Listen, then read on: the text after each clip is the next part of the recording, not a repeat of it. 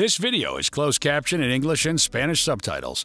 Hello, travelers! Welcome, everybody. This is Anthony, also known as the Travel Droner.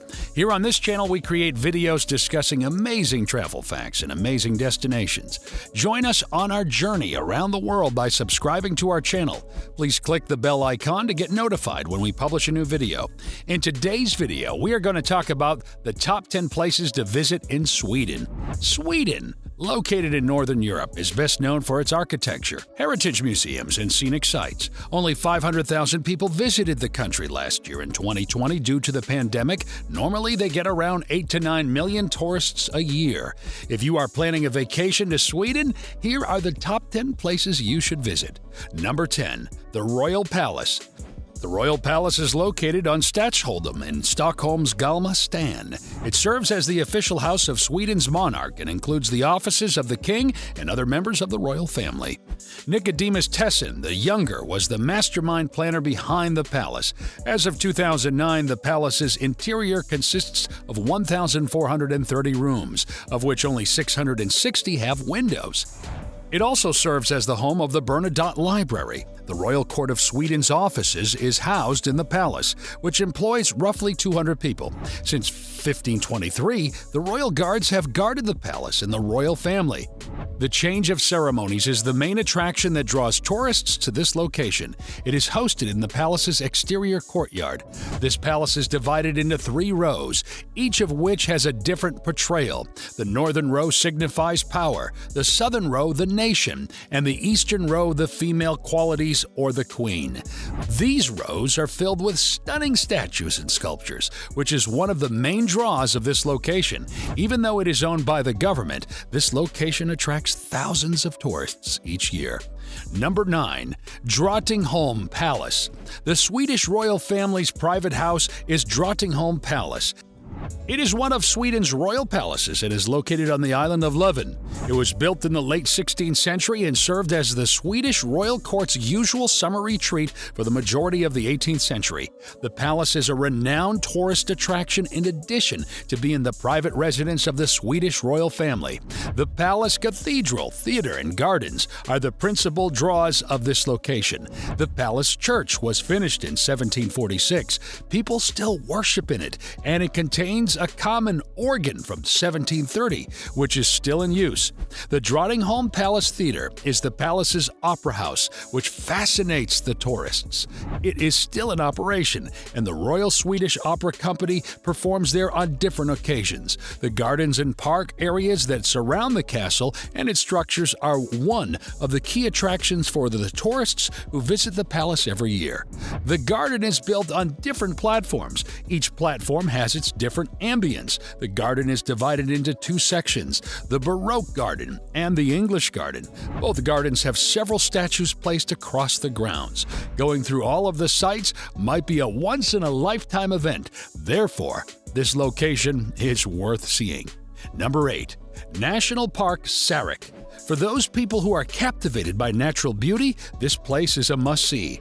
This circular-shaped park of 50-kilometer diameter was formed in 1909. This park contains 13 peaks that are higher than 2,000 meters and 200 summits that are higher than 1,800 meters. There are approximately 100 glaciers in this area.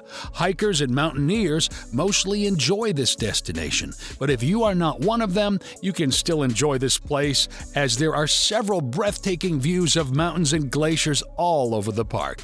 However, tourists are urged to be accompanied by a guide because the tracks are not designated and there are only 2 bridges nearby.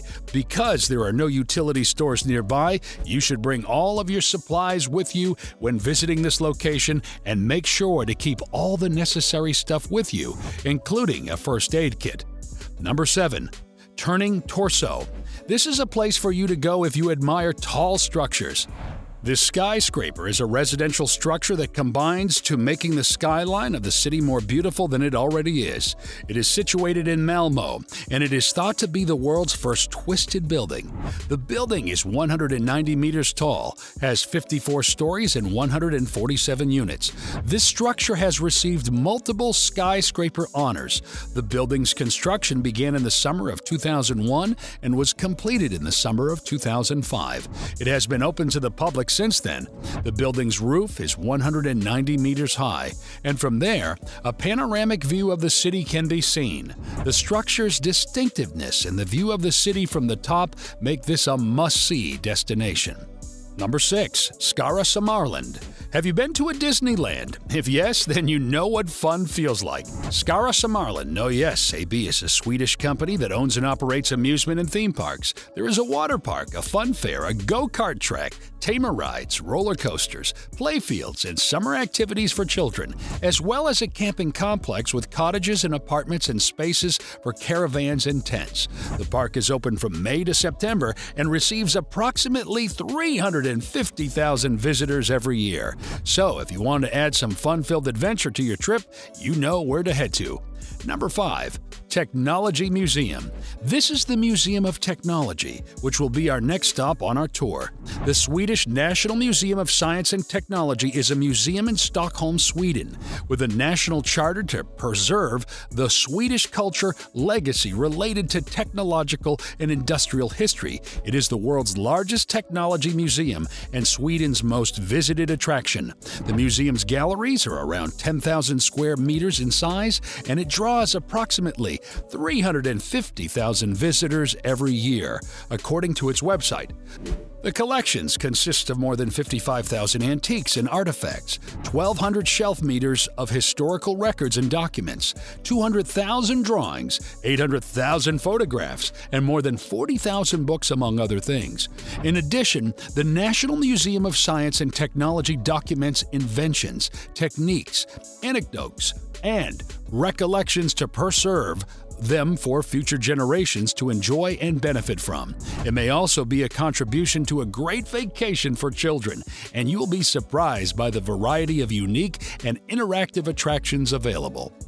Number 4. Riddarholmen Church. Riddarholmen Church is a former medieval abbey church in the Swedish capital of Stockholm. The church serves as the final resting place for the majority of Swedish monarchs who are buried there. The Riddarholmen Church is located on the island of Riddarholmen, close to the Stockholm's Royal Palace, and is a popular tourist destination. It was dissolved in 1807, and the church is now used exclusively for funerals and memorial services. In this cemetery are buried all of Sweden's rulers from Gustavus Adolphus through Gustav V, as well as preceding monarchs Magnus III and Charles VIII. This former royal burial ground was decommissioned in favor of the Royal Cemetery, and it is presently handled by departments of the Swedish government and the Royal Court. One of Stockholm's earliest structures, with components dating back to the late 13th century when it was built as a Grey Friars monastery, it is also one of its most important. Immediately following the Protestant Reformation, the monastery was closed, and the building was transformed into a Lutheran church. Construction of a spire designed by Flemish architect William Boy began during the reign of John III, and it was damaged by a lightning strike on July 28, 1835, and was rebuilt with the current cast-iron structure. Number 3. Cathedral of Uppsala. Uppsala Cathedral is a cathedral located in the center of Uppsala between the University Hall and the Fyris River. Uppsala Cathedral is the seat of the Archbishop of Uppsala, the primate of Sweden, and is a church of the Church of Sweden, the national church in the Lutheran tradition. It is also the final resting place of King Eric IX, who became the nation's patron saint and the traditional venue for the coronation of new kings of Sweden. Anje Jacqueline is the current archbishop, while Karen Johansson is the current bishop.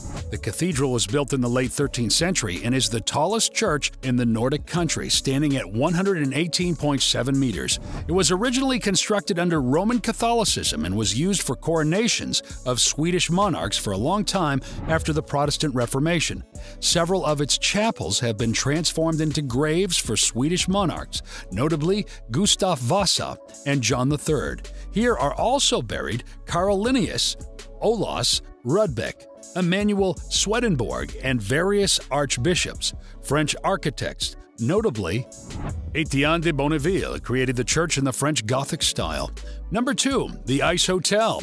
It is your childhood desire to visit and live in an igloo? If so, you should not miss a visit to this location. The Ice Hotel is a hotel that is rebuilt each year with snow and ice in the northern Swedish village of Jukkasjärvi, about 17 kilometers from Kiruna. It is the first ice hotel in the world. Since its first debut in 1990, the hotel has been refurbished annually from December to April. The hotel, including the chairs and beds, is made entirely of snow and ice from the neighboring Torn River. Artists are invited to design various ice rooms and decorations. Aside from the suites, there is an ice bar with ice glasses and an ice chapel, which is popular with newlyweds. The temperature in the structure remains below freezing, around 5 degrees Celsius. Number 1. Kungsträd Garden. Kungsträd Garden is a park in central Stockholm, Sweden. It is colloquially known as Kungsen. The park's central location and its outdoor cafes make it one of Stockholm's most popular hangouts and meeting places. It also hosts open-air concerts and events in summer while offering an ice rink during winters. There are also many cafes, art galleries, and restaurants, for example. Gallery Dr. Glass, a name taken from the novel Dr. Glass by Hjalmar Söderberg. Published in 1905, the park is divided into 4 distinct spaces: Square of Charles XII, Molin's Fountain, Square of Charles XIII, and Fountain of Wolodarski. The park is administered and events in it are organized by the Stockholm Chamber of Commerce. We hope you enjoyed this video. Which place would you like to visit from the list? Let us know in the comments section below the video. And if you like this video, be sure to subscribe and turn on the bell notifications so you will be the first to know when we publish a new video. Thanks for watching.